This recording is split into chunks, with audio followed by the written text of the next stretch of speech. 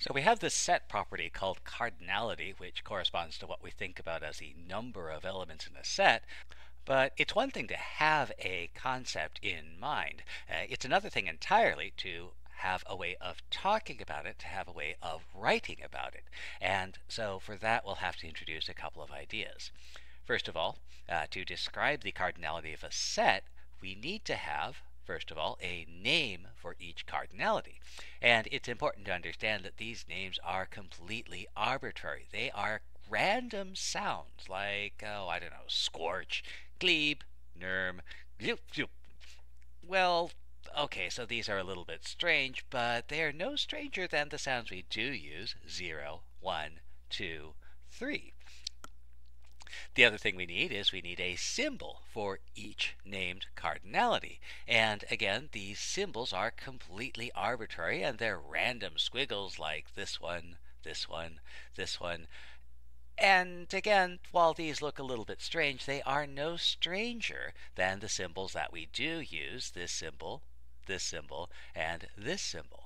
And what is particularly important to remember as we move forward is to keep in mind the difference between what is familiar and what is easy.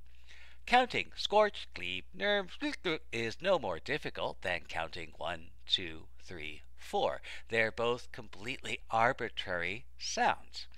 And again, writing these symbols is no more difficult than writing these symbols. They're both completely arbitrary symbols that have no meaning other than what we assign to them. However, this does raise an important point. Because these cardinality names and these cardinality symbols are completely arbitrary, we have to memorize each and every single one of them. And so the question that we have to answer is how many arbitrary words and arbitrary symbols do you want to have to commit to memory? To answer this question, we'll need to introduce a few terms. We'll say that a system of numeration is base n if we have names for the cardinalities up to and including n, and we have symbols for the cardinalities up to but not including n. And there's a reason for that distinction that we'll see in a moment. For example, a base 4 system has names for the cardinalities up to 4. So we have names for the cardinalities 0, 1, 2, 3, and 4.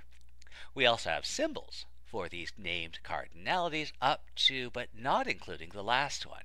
So we have a symbol for 0, we have a symbol for 1, we have a symbol for 2, and we have a symbol for 3. And the reason that we don't include a symbol for the last one is if you look at this point, we have 1, 2, 3, 4 symbols for our base 4 system. Now, one important feature to notice is that while we do have a word for 4 things, we don't have a symbol for it. And so the question is, how can we write about, how can we talk about the collection that we have shown? We have 4 objects, but how do we write this number?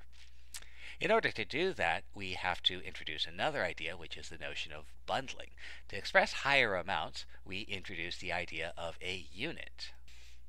A unit is either a single object or it's a set of objects that we treat as a single object.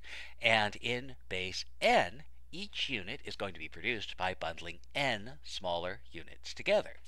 So, for example, suppose we're working in base 3.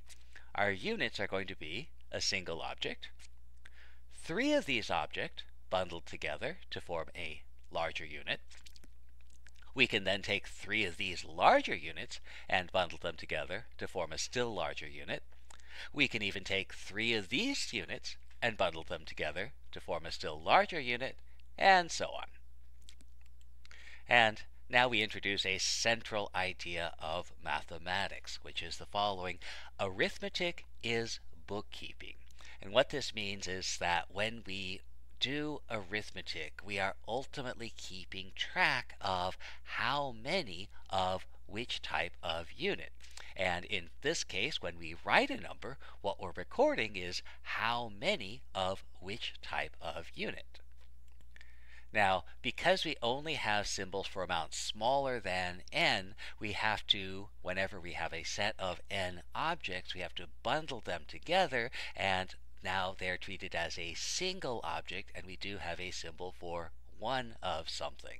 So our bundling allows us to write down the amounts for any number of objects. We'll start by writing out the amounts dispositionally, where we're going to write out the units explicitly. So again, arithmetic is bookkeeping. We want to write down how many using our abstract symbols and which type using however we're going to represent those units. But let's take a look. So let's see if we can express a number as a number in base 4. So in base 4 we have symbols for the amounts up to 4, but there's more than 4 objects in this mess, so I can't write down the number of objects using a single symbol. And so what we're going to start doing, because we're working in base 4, we're going to start by grouping sets of 4. So here's a set of 4.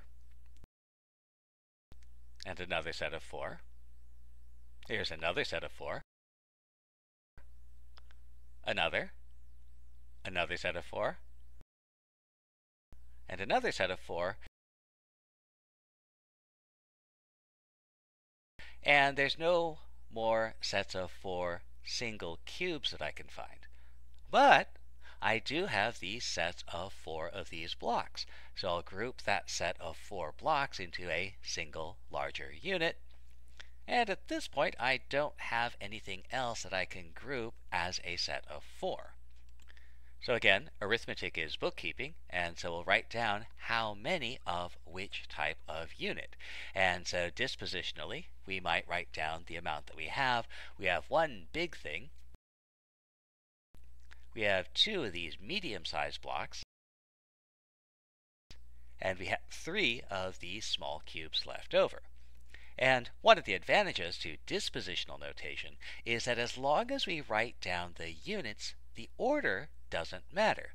1 big thing, 2 medium, 3 small is the same as 2 medium, 1 big, 3 small, and for that matter it's the same as 3 small, 2 medium, 1 big. Dispositional notation, order doesn't make a difference because arithmetic is bookkeeping and we are in every case giving how many of which type of unit.